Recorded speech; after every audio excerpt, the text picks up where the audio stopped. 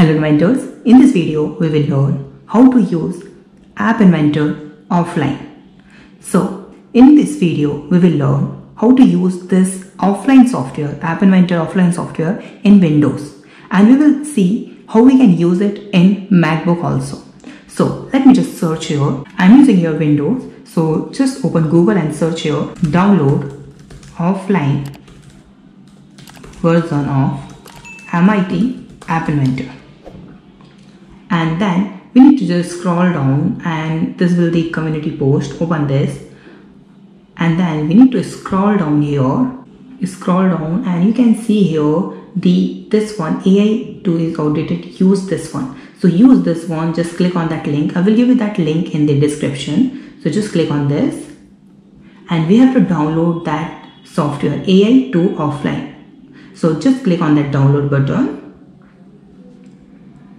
and wait some seconds.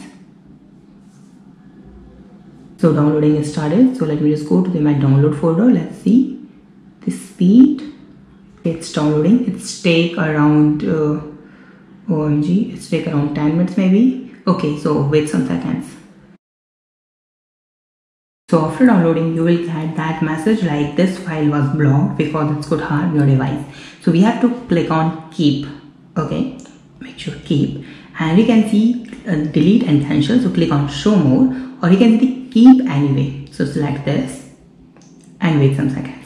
Now fine. Now click on that show in folder, and that one is your offline app inventor. We just need to right click on that and run as administrator. Click on this, and still you can see the Windows protected your PC. So click on that more info, and then you can see run anyway. Just select this.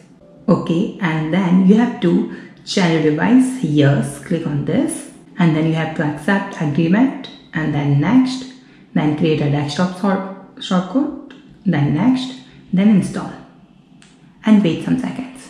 So till now, let me just close all these browsers, download Windows, and that one also, and wait some second for this. Now it's done. So we need to click on that finish and wait some seconds.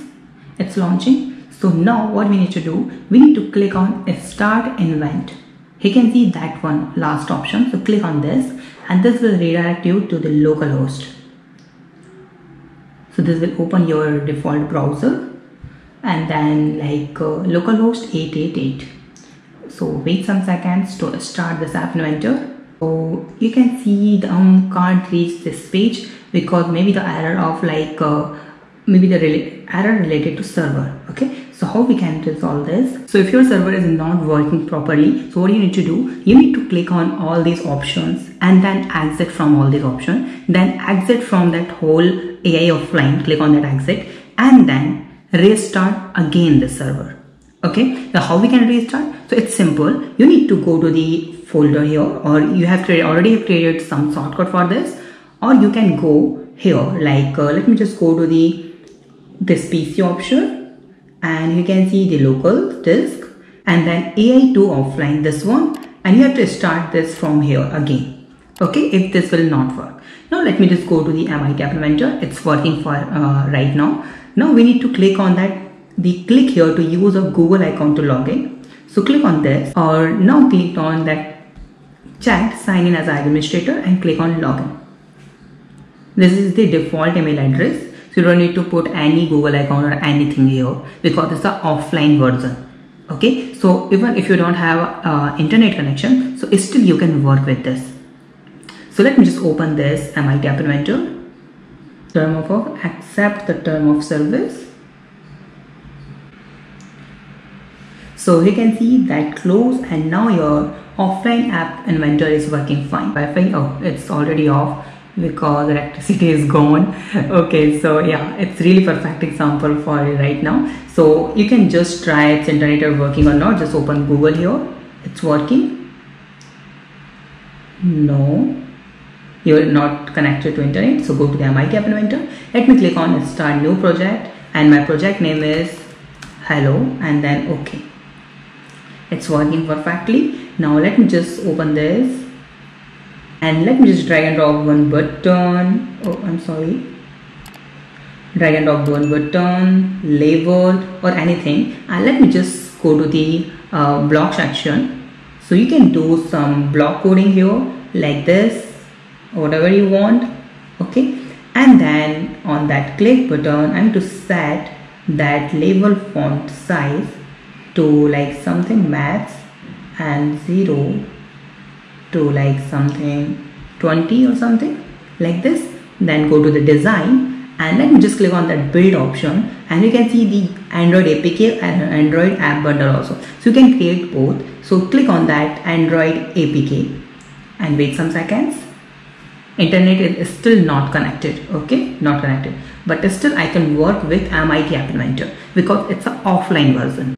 So you can see guys, there's APK file. You can download this. Click on this APK file download, and you can see we have downloaded the APK file. It means you can run App Inventor offline using your Windows OS. Now, how can I use this on my MacBook? So guys, let me show you. I'm using this on my Mac. Then how I use it? So what I have done, I have installed the VMware. VMware is a software where you can create virtual machine. It means you can use the Windows in the virtual machine like in the VMware. So what I have done, first I have installed the VMware on my MacBook, and then I have installed the Windows 10 in my VMware. Then I have installed that I have downloaded the AI offline version in my Windows version, or you can say the virtual machine. Then I am using that MIT App Inventor because there is no option to use App Inventor as a offline for MacBook. There is an option for Windows but not for MacBook. So how we can use App Inventor offline on my Mac? So that's the process of how we can use it.